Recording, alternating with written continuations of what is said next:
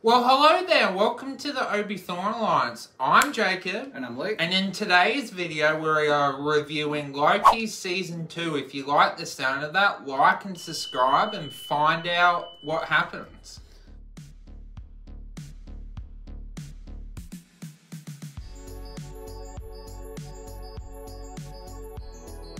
Both very, very hyped about it. Summarize it. What happens in the second season of Loki? Well, with Season 2, basically He Who Remains has been defeated by Sylvie. And then with Season 2, Loki is trying to save the timeline because all the timelines are getting destroyed because He Who Remains has been destroyed. So the job of the TVA is trying to restore the timeline and trying to get everything all okay again. We're going through the journey of trying to also stop Mess Minute and Renslayer as well.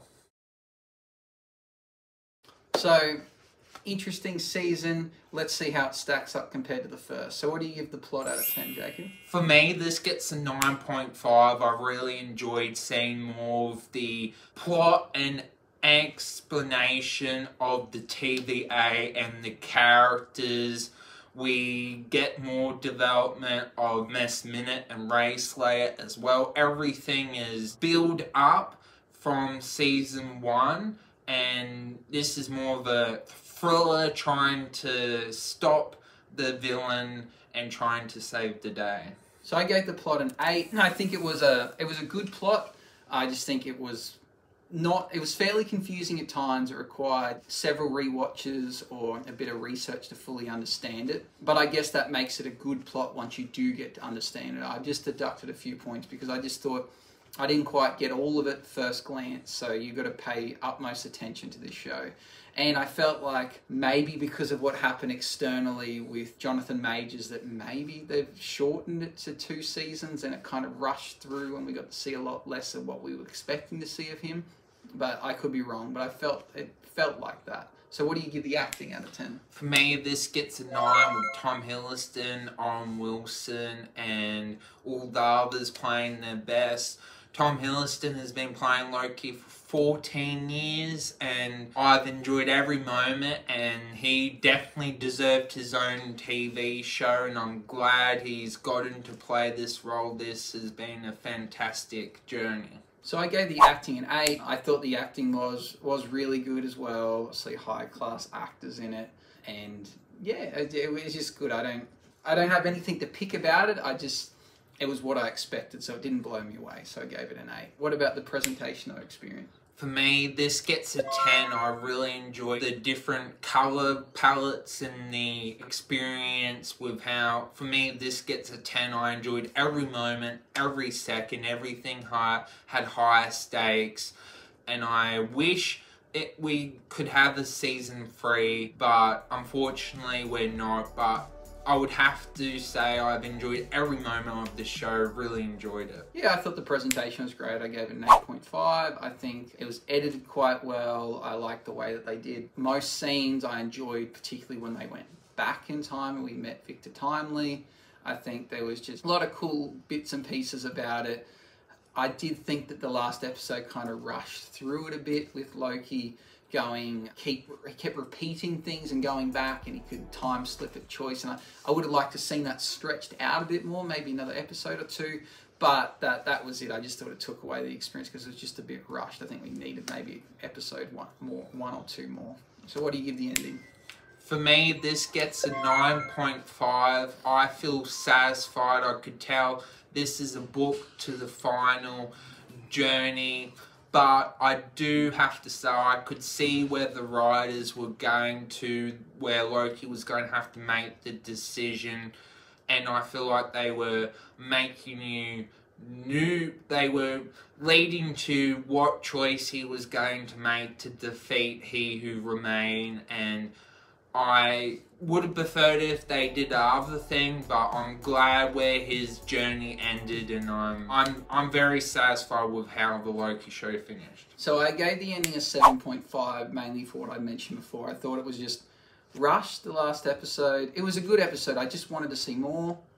really did feel that they wrapped it up because of what had happened with Jonathan Majors. I think Loki becoming He Who Remains, I don't know if I loved that. I think I would have maybe seen an alternate through ending. time, between the past and the present. Hello? If what I saw is true, very similar to, I guess, Winning Time, which we recently reviewed. It's hard to review a season 2 when it was probably only when it wasn't meant to be a finale, but it seems like it's going to be.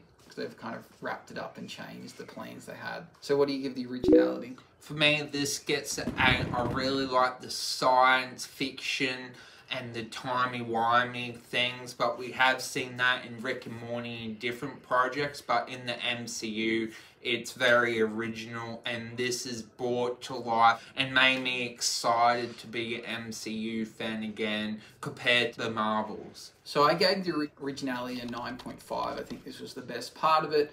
I think, yes, we've seen a lot of timelines and multiverses. It seems to be the biggest thing at the moment in any type of show or movie, and they did it a bit differently in this. I liked the idea of the TVA. I liked it.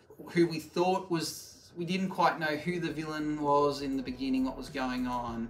But this is referring to the first season. But then we grow to then like the villain and then question whether he is the bad guy. And still at the end, we don't even know. And we see where Loki stands. And is Loki now, like, now that he's got the crown, is he going to be a villain? I like that it got us thinking and questioning quite a bit. And the fact that it's an awesome side story that doesn't impact the rest of the MCU.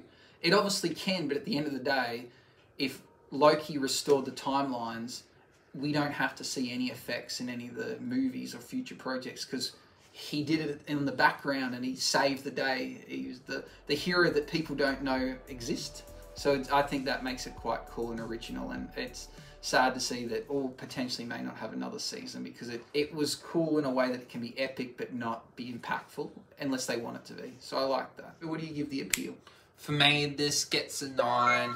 I know this show isn't for everyone and that's why it doesn't get a perfect score, but I think if you gave it a chance, you would go, this is high quality TV that you need to watch. And even if you haven't watched Marvel before, out of all the shows, this is the one that you could get invested in, and that's why I think it has a draw card, it has appeal because it has a breathtaking story, it has a fantastic cast, it brings a lot to the table. So for me, it has a draw card appeal because it has a story, it has everything to it. What other shows might be more simplistic, but they don't have wow factor to it. So to me, that's why it gets a 9. So I give the appeal a 6. I think kind of the opposite to Jacob. I think being epic and having all these things, it's only epic if you know they're epic. I think to the average person, if I was to show it to them and they've not seen other things MCU, they'd be like, I don't care, this makes no sense to me, it's not interesting. So I think you have to already like the MCU to find it epic. So I've given it a 6 for that because I think it's actually really confusing and complex, and I think your average person that isn't already invested won't care and won't watch beyond the first episode because they'll go, well, that's cool. Who is He Who Remains? And Loki, so be it. And that's nice. Owen Wilson's in the show. Like, I don't think it appeals to people that don't already find it appealing. So what do you give the recommendability? For me, this gets a 9. I think it's Disney's Plus best show. I think it has a lot of momentum to it. And if I had to say one show for you to stream Disney Plus, it's Loki. I think it has a beginning, middle, and end. And you need to at least be open-minded and give it a watch.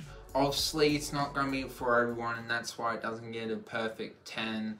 And it's at least worth watching because if you're into sci-fi and science fiction and time traveling, it's a fantastic show for those sort of people. But I know not everyone's going to enjoy it. So for recommendability, I gave it a 6, very similar to its appeal. I'd find it hard to give this suggestion to someone that wasn't already into the MCU. I think they would go, well, why have you put me onto the most confusing show ever? I don't know who these characters are, where there's a lot of other things out there that I can go, watch this, you'll laugh at it, you'll find it interesting.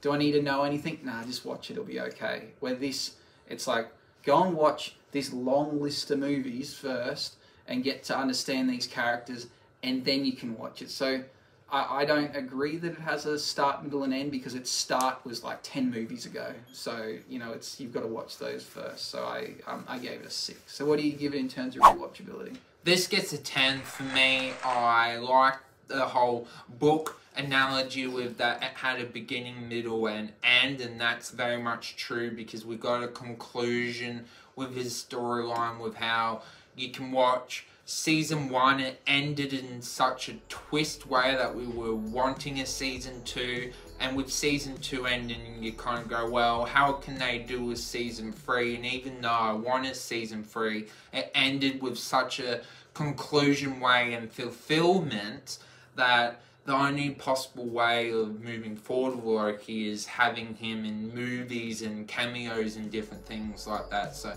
you can tell this was a planned project, unlike the Marvels and other things like that, that I'm definitely going to rewatch it to get that experience from middle to end. So in terms of rewatchability, I actually gave a 9.5, which is the equal highest mark with originality. I think it is rewatchable for fans. I think I need to rewatch it to fully understand what's going on with some of it. So yeah, it is definitely rewatchable if you already liked it. So what's your total score?